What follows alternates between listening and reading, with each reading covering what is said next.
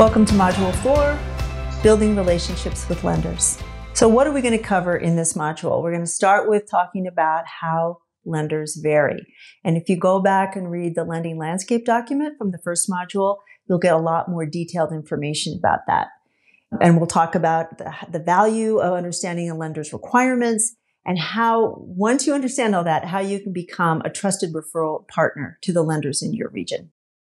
The good news is that although lending is a rather technical arena, and I think we needed a 16-module series to cover a lot of the topics, lending is still really based on relationships, and you can develop relationships with the lenders in your region, even if you haven't mastered all the technicalities, and become a trusted referral partner. So first thing is, no two lenders are alike, and I wish we could give you a very simple checklist that applies to all lenders, but that's just not the reality of how lending works. Every lender is different. So we're going to get you enough information that you can adapt to the lenders in your region. Even mission-based lenders, who I've worked a lot with CDFIs throughout the country, everyone I worked with had a slightly different approach and criteria for how they did underwriting and lending. The other thing that happens is you can get to know an institution, and for some reason that lender changes over time. Leadership changes, economic circumstances change. You might have to go back and figure out where that lender is at after time has passed. Quality referrals matter to lenders, though. They really do. Every lender I've ever talked to would tell you that a quality referral is more important to them than anything. So if you're somebody who can be feeding good referrals to a lender, they will love you. And this requires you to learn just enough about who they are and how they do things so that you can become that trusted advisor.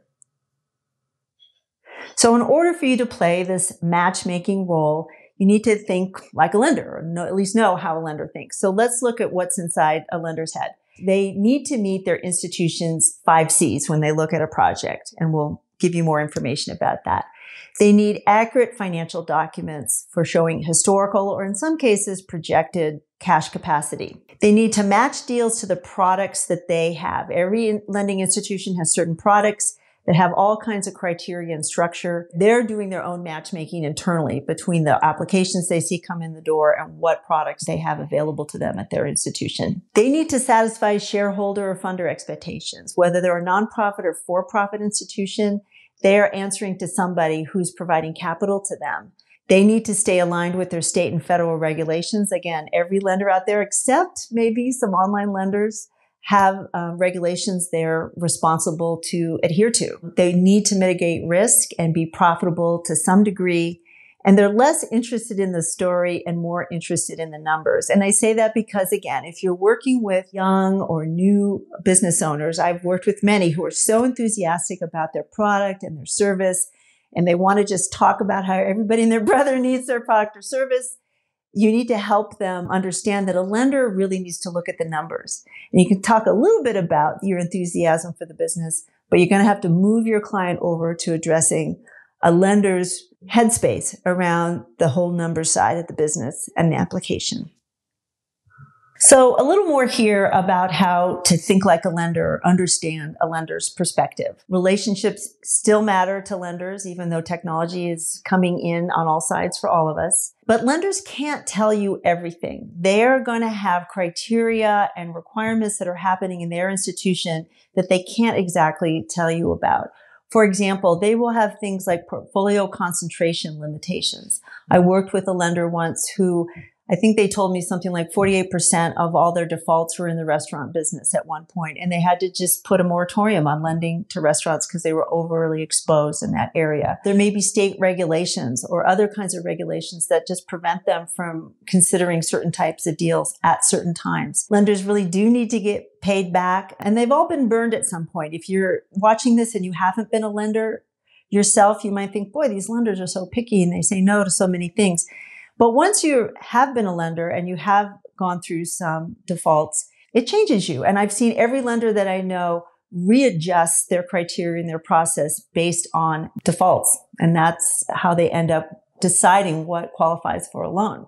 Becoming a trusted referral partner to a lender will work better with small banks, credit unions, and CDFIs because they have a local focus. This is going to be hard or maybe even impossible to do with fintech and some of the big national banks because you can get to the decision maker. You can start a relationship and, actually make an appointment or have a phone call. And this is how you create a win-win through mutual understanding. And I suggest starting small. Don't expect maybe to build this relationship in one meeting or one luncheon. It's something you might want to cultivate over time. Also, another way you can get information out of them is share information. Be reciprocal. If they're willing to open up to you, open up to them. Focus on lenders who are invested in a referral process. There are institutions that incentivize this kind of relationship building in the community and others that don't. And it's pretty evident right away when you start to talk to some of the loan officers.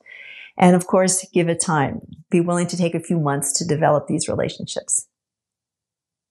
So don't assume lenders know all about you either. So one of the things you can do in this building a relationship process is make sure they understand what you do and what you offer and how you prepare clients for the loan process and how you're willing to go back and forth with a particular deal so that you can build a stronger package.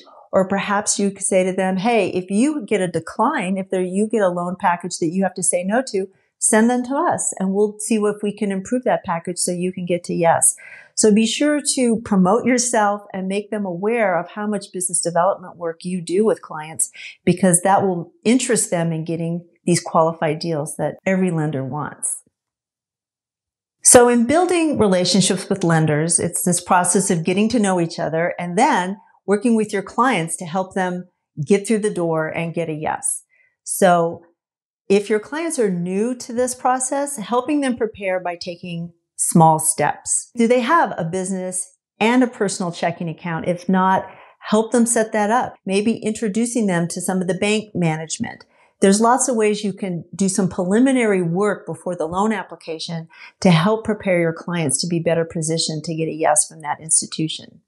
And train your clients on how to provide a narrowly focused presentation, highlighting their capacity on cash, credit, and collateral so that they are thinking like a lender too, right? So that they start to have some of this information about what a lender needs to see in order to say yes. So that's the end of chapter 1 of this series. I look forward to seeing you in chapter 2, Underwriting Basics, and our next module is number 5, What is Underwriting?